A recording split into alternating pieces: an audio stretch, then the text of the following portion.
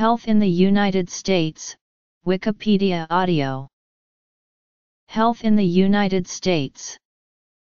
Sexually transmitted diseases remain a major public health challenge in the United States.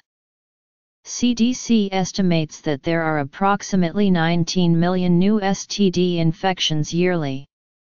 The two most commonly reported infectious diseases with 1.5 million total cases are chlamydia and gonorrhea.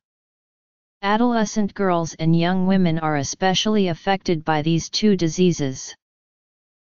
Chlamydia remains the most commonly reported infectious disease in the United States. There were more than 1.2 million cases of chlamydia reported to CDC in 2009, the largest number of cases ever reported to CDC for any condition. Infectious disease. There were 301,174 reported cases of gonorrhea in 2009, making gonorrhea the second most commonly reported infectious disease in the U.S.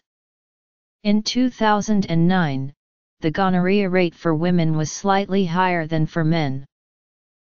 In 2009, there were 13,997 reported cases of primary and secondary syphilis, the most infectious stages of the disease, the highest number of cases since 1995 and an increase over 2007.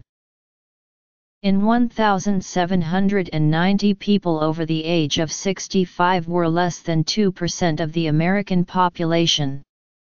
In 2017 they are about 14%.